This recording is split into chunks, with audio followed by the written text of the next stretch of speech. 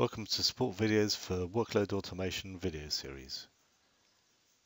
In this video, I'll show you how to determine a PTF from a given APAR.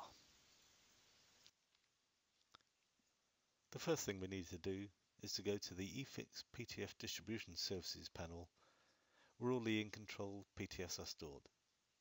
To do this, go to the BMC support webpage www.bmc.com/support. And this is what we can see displayed in this initial screen.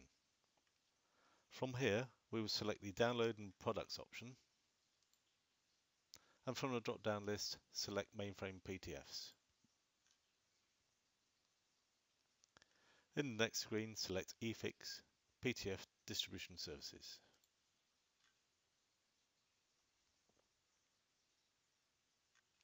And then you will be presented with the PTF Distribution Services main screen. Note that you can find help and tutorial links that will tell you more about this service. For this demonstration, we will look at control M for ZOS APAR number BM10922, which is for version 700. So from the environment drop-down list, we select the release number required. In this case, version 700. Since we're searching on an APAR number, we need to set the search type to APAR.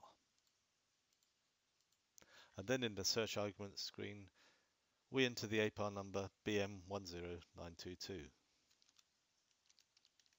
and then hit the search button. In the resultant screen, you can see details of the APAR name, the date it was created, and a short title. To get the detail of the PTF for this APAR, all you need to do now is to select the APAR hyperlink.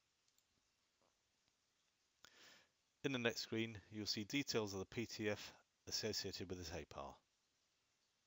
If there's more than one PTF associated with this APAR, they will all be listed here.